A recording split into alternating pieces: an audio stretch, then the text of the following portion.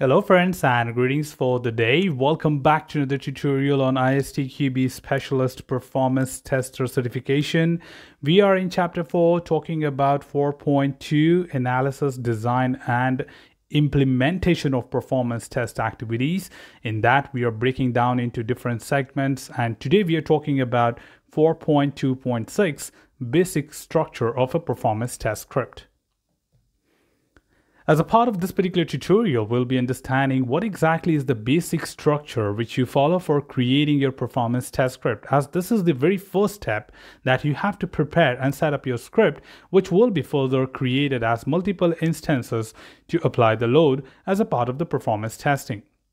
Now, the basic structure generally understands or means that what is that a user is expected to do.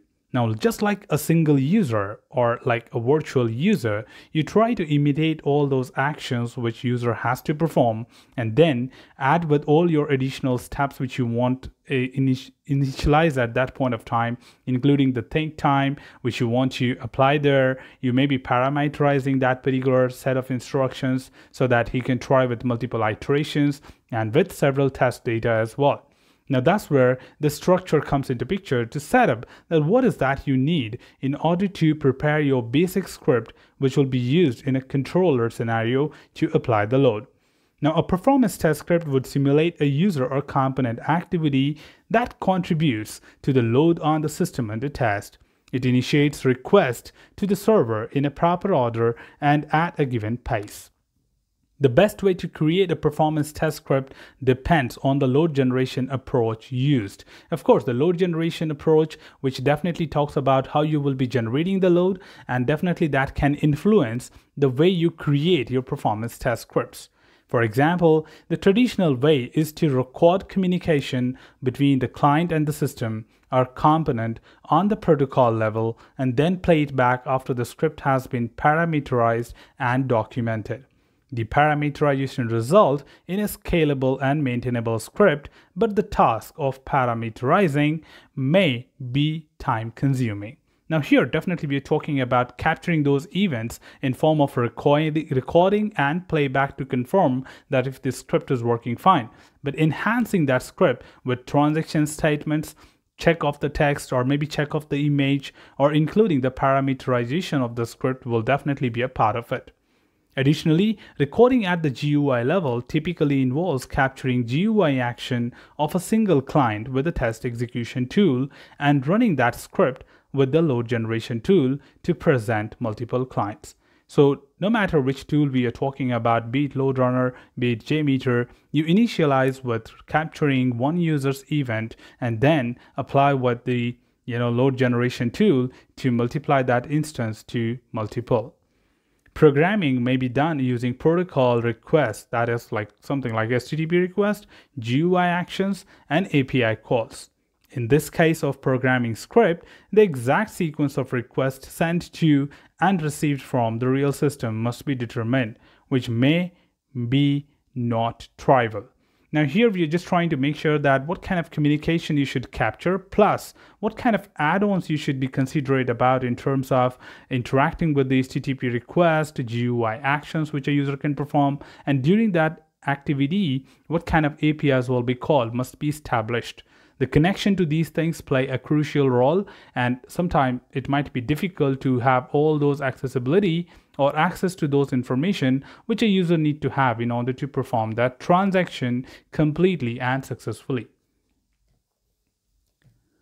Further to add, we are breaking them into simple forms, like starting with overall structure.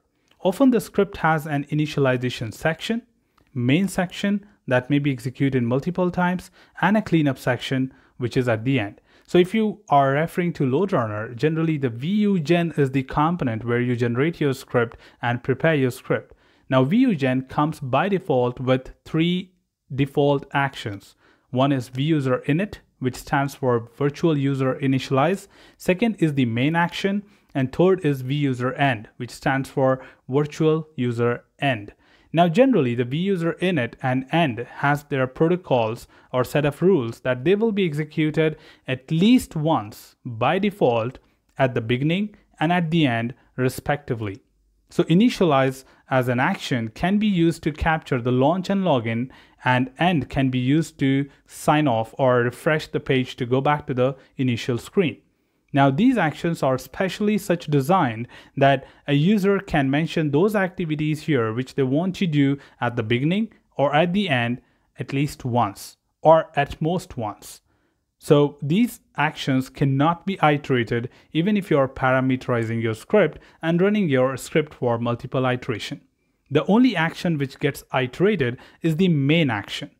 Now this main action should consist of all those set of activities which you want to repeat with a user interaction. So generally, the overall structure includes the breakup of the actions, and the action should be defined in such a way that they should be iterated in the main action only, and the other two actions are restricted to one iteration and respectively in the beginning at the end. The data collection part. To collect response times, timers should be added to the script to measure how long a request or a combination of requests takes. The timed request should match a meaningful unit for logical work. For example, a business transaction for adding an item to an order or submitting an order. In our previous tutorials, we have discussed about the transaction, and a transaction statement in a performance test can capture accurate results in terms of the time taken to perform a set of action.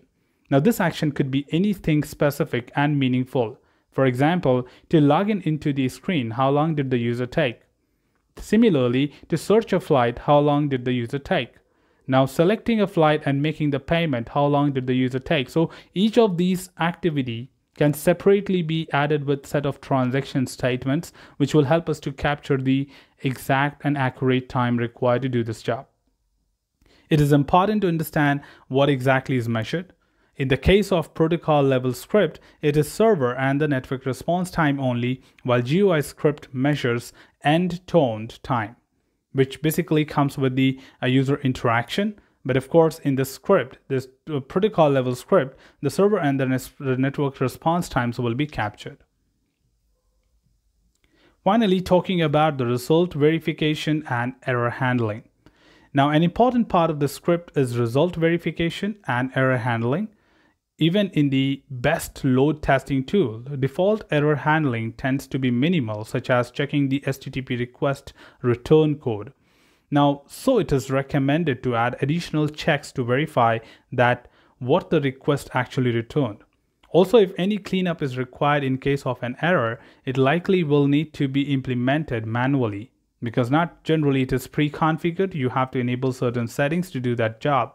A good practice is to verify that the script is doing what it is supposed to do using indirect methods. For example, checking the database to verify that the proper information was added. Now, generally, if you talk about the tools like JMeter and LoadRunner, they do return us the status code, but not to preciseness, like for every single thing. You just get that whether this particular thing happened or not. But you may have to enable those basic settings in the tool which captures the response code as well in the replay log. And the replay log can definitely justify you whether the response was 200 OK or it was anything else. Now, script may include other logics specifying rules concerning when and how the server request will be made. One example is to set synchronization point, because sometimes the page may take a little longer to load and perform such activities, and the script moves to the next line, which is done by specifying that the script would wait for an event that at that point before proceeding to the next step. Now, the synchronization point may be used to ensure that a specific action is invoked concurrently or to coordinate work between several scripts. Performance testing scripts are software. So creating a performance testing script is a software development activity kind of thing. That means it requires a lot of effort to be done in order to achieve that script, what you really need to run a performance test upon. It should include quality assurance and tests to verify that the script works as expected with a whole range of input data. That means creating a performance test script is just not a simple task like a functional script. It may take a lot of your effort, it may require a lot of inputs to be added and a lot of other activities to be performed in order to do that. So making sure that every single step is being considered, making sure all the actions which are required to be performed during the execution is considered here, and then you run the script. Well, that's all from this particular tutorial, team. Should you have anything else, feel free to comment below. I'm always there to address your queries and answer them well.